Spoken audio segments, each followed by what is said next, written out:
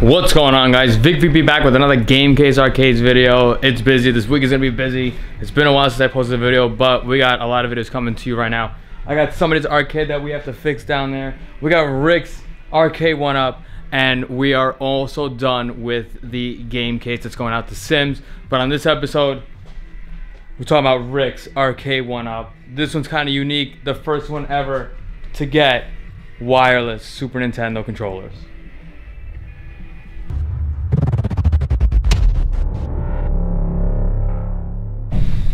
Alright guys, so we got another arcade one-up build.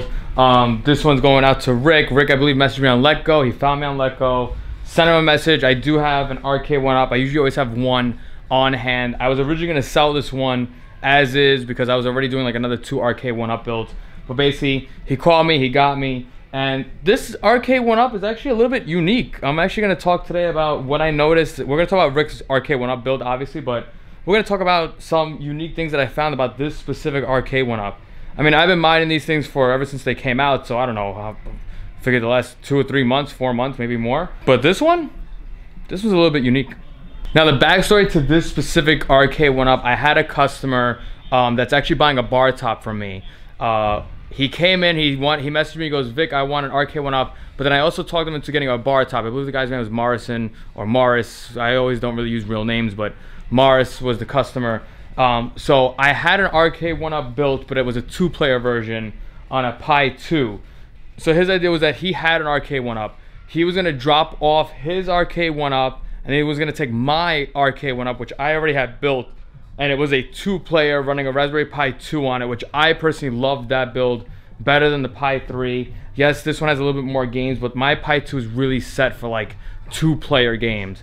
Now with this Pi 3, this is really mostly focused on my NES, mini NES Killer 4-player version. So with this, I mean, with the Pi 3, it is a little bit faster, I will give you that, but there's still N64 issues, which I'm going to be making a lot of video, guys. When I tell you a lot of videos, you're going to get like back-to-back-to-back videos, a lot of videos, because we finished the game case. I got to modify somebody's beat-up arcade cabinet. There's a lot of stuff going on. I know you guys aren't a fan of the selfie mode, but on this one, I'm going to be doing a selfie mode because my mind's going crazy because there's so many videos I have to make, and well, you guys, I hope, miss me, but we're back on schedule. We're doing everything, and my work schedule and everything's back to normal. But real quick, again, we're going to touch up on the arcade one up. I'm going to go on selfie mode and I'll turn this camera around. But what's very unique about this is that when Morris dropped me off this one, off the bat, the color on the marquee was different than the one I gave him. So I think I had the first, like, whatever you want to call it, like the earlier versions of the arcade one up.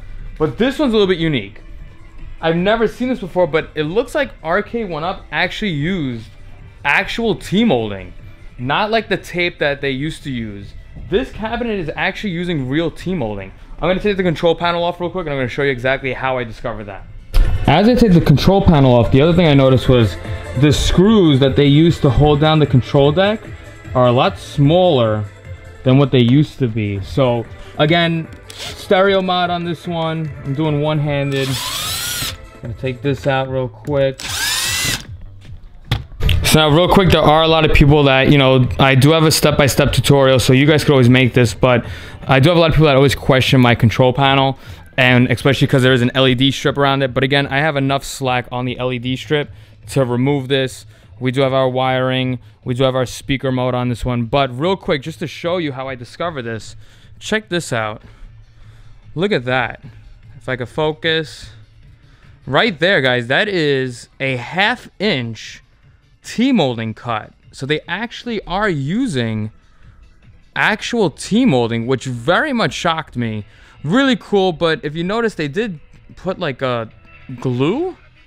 There is a glue on this. So the control deck actually has T-molding, and you can also see there's actual T-molding involved. I was mind blown when I noticed that. So again, not only that, you do have also a different color control panel. This definitely is a little bit lighter than the other control panels that I've seen. So, I mean, again, this might not be new. I don't care. I discovered it, so I'm making the video. Again, real quick, this is even better to show you. Look at that T-molding slot. Again, looks like 1/2 inch. Usually traditional arcade is 3/4 inch deep.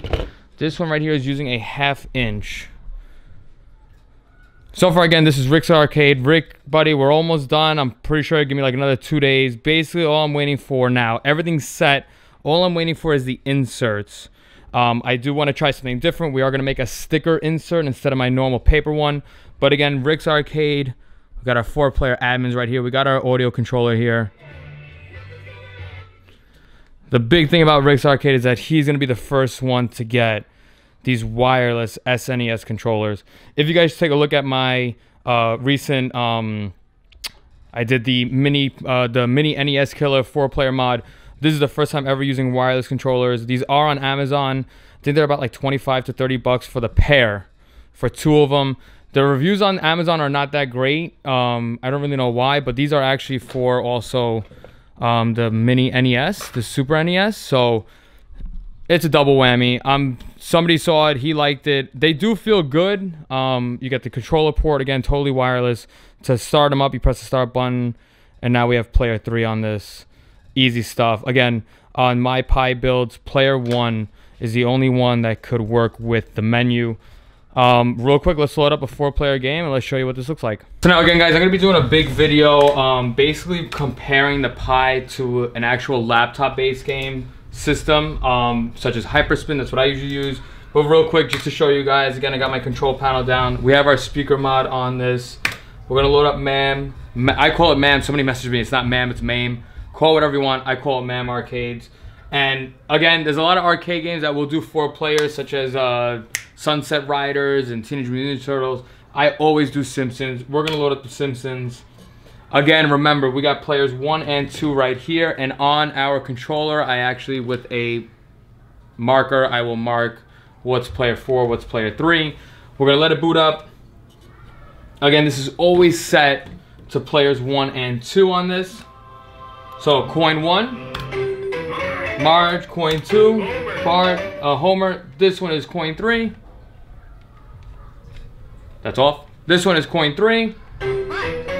Make sure our controller turns on. We got 4 players going on right now. 4 player, this has 30 feet. You could be playing 30 feet in the back of this. Stereo mod on this one, totally up.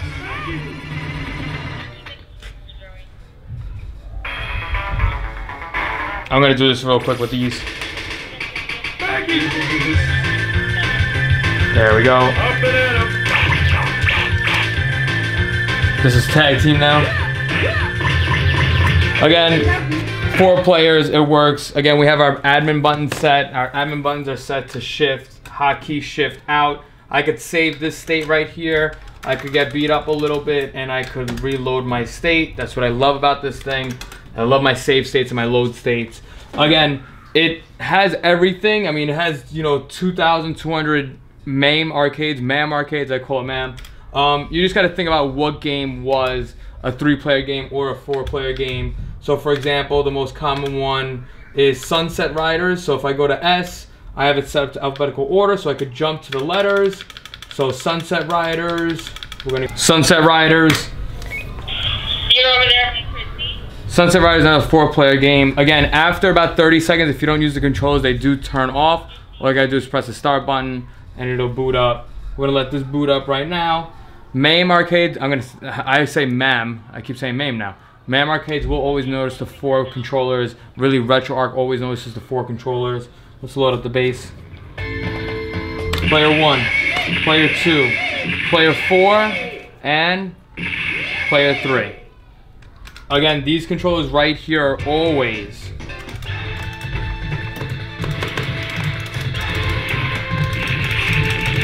amazing. It's amazing. These will always be set forever for players 3 and 4. So now that we got that whole thing set up though, I mean, this is, I don't know, I literally just sat here for like 30 minutes trying to figure this out, but it's kind of weird how the re-ICAST works. I have it set to the Zinmo, but because I have these connected, it won't recognize the Zinmo. It actually recognizes these first. So I'm going to show you real quick. For example, I could use this, but I can't use the other controller. So this right now is going to be using the SNES controllers. Again, we did the ABXY, LR, no Z button on this. The exit emulator though is connected to the Zinmo. That's what's very confusing. So as you can see, I can press start on this, but I can't use this. So that's our Pi, that's our recast for the Dreamcast works. But again, it recognizes my exit button for the Zinmo. Very odd.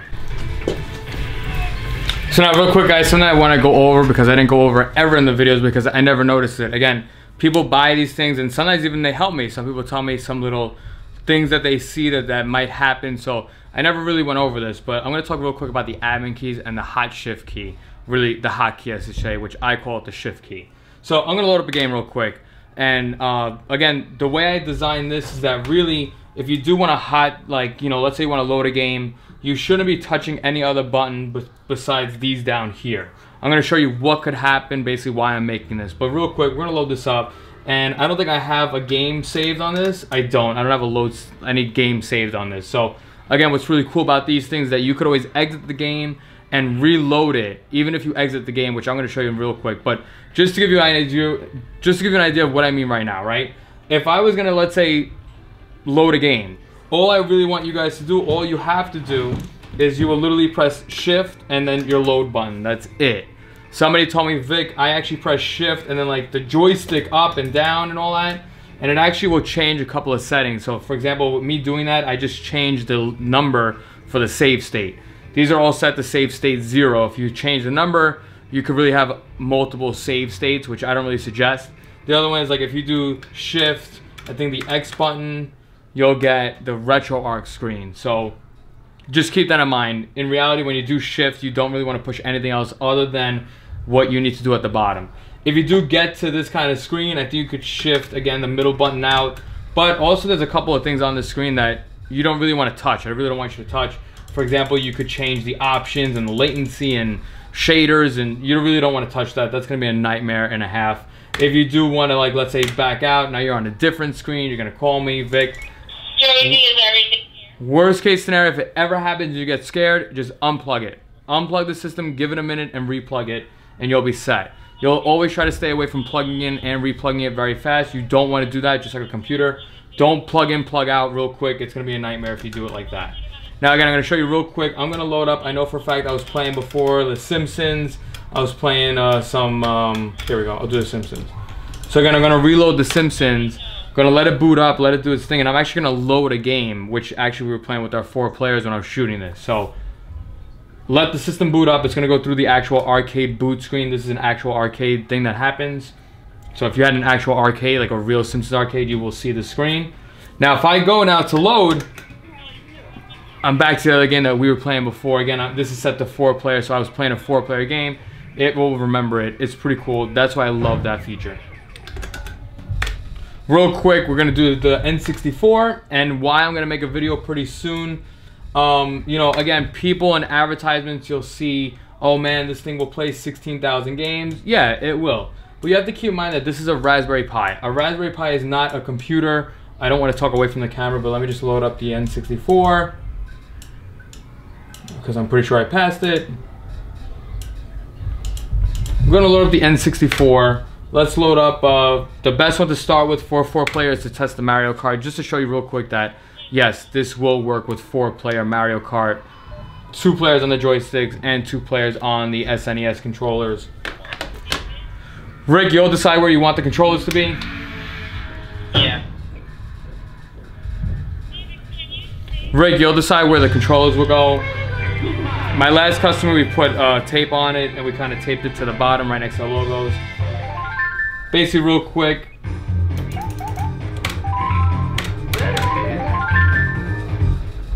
Again, 4-player. Player 1. Oh, I backed out, sorry. I pressed the back button. You'll have to learn the buttons. Yes, I know it's tough, but this is button A, Mario. Button 2, player 2 is my other joystick, Luigi. This right here is labeled player 4. I'm gonna be Bowser. And of course my player 3, which is off. Again, you gotta activate it. Your Peach. This is set. 4-player N64 action going on. But again, this is the big thing that I want people to learn and to understand.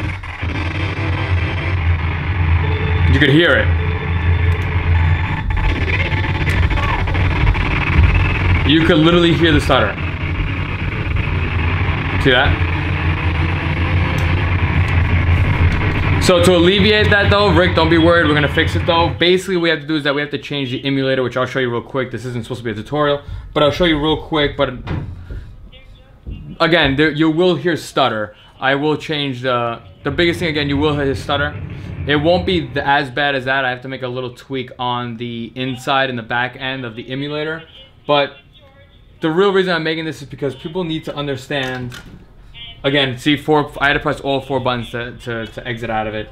The big thing that people understand is that the N64, the controller on the N64 had the L, R, A, B, 4 C buttons, the Z button in the back, the analog stick, and the D-pad. So buttons alone, 6, 7, 8, 9. It had 9 buttons alone. On one controller is 9 buttons. As you can see, you only have 6 here. 7 and 8 if you count the start and the select, but it's not really the same effect. Again, not to mention you do have an analog stick, so keep that in mind. I was trying to play, I'm gonna load it up, and this is where I really discovered it. I was trying to play some Tony Hawk. I wanted to play some Tony Hawk, and again, you basically have to configure the buttons in a specific way. In reality, it's A, B up here, and then it's C buttons. I have this configured to C buttons, but when I did that, you don't have your L and R buttons now. So again, you got to keep that in mind. For you to really enjoy N64, you do need the N64 controllers. I've yet to find wireless N64 controllers. I've tried playing this with a PS3 controller, like a wireless PS3 controller. It's not the same effect, because you do have your 4 buttons here, but then I would assign the C buttons to the right analog stick, which I'm going to show you in the hyperspin build. You guys have to keep that in mind. I mean, you know, people sometimes they argue with me or they get upset. The biggest issue that I have with this, with the Pi specifically, is that there is no VRAM, there is no RAM at all, there's no operating system on this thing, so you can't expect amazingness out of a tiny little mini computer. It's not even a mini computer, it fits in the palm of your hand. So, you know, respect that it does have the retro gaming and all the old school stuff, that works, but once you get into the high 3D, like, image graphic games, you can't expect the Pi to work. You just can't. It doesn't work that way. You have to go into now getting a PC build, hyperspin build, or a launch box kind of build. That's the real thing. We're gonna fix right now the Sega Genesis, the Sega Dreamcast controller config, which we have to go into it. But other than that, Rick, I'm not gonna say it yet, buddy. We're gonna make a whole video and all that. But Rick is gonna be the first one to get wireless controllers. You will see the final video. This right now again is 98%. I wish I could say Rick, come pick this thing up, but I'm really just waiting for the inserts. I used to do the paper ones. I'm trying to get away from that because paper ones it would spin. So I did place an order for some actual clear circle stickers. Hopefully it works. Hopefully it looks nicer, and that's the big thing that I want to do is make sure. And I always try to improve each arcade I build. We just want to make sure that everything looks good and it works great. And also I always do, at least for about a good 5-6 hours of actual play time, I will always play with my actual arcades just to make sure I unplug, replug, just, you know, real situations, real scenarios to make sure that the customer, like you guys don't have any headaches. Trust me, I know other people will build these things. I've seen people sell hyperspin drives and plug and play. There's no such thing as plug and play in this thing. You can't just plug and play. It's very difficult. You have to make sure everything works to the T. So again, this right now is working. I just gotta make one slight mod to my N64 emulator, which maybe I'll do that on a different video, or I'll just put it to the end of this. I'm gonna put it to the end of this video just to make it one video. Other than that, that's it. Vic VP, Game Case Arcades. I build arcades. Another arcade 1-up build in the books.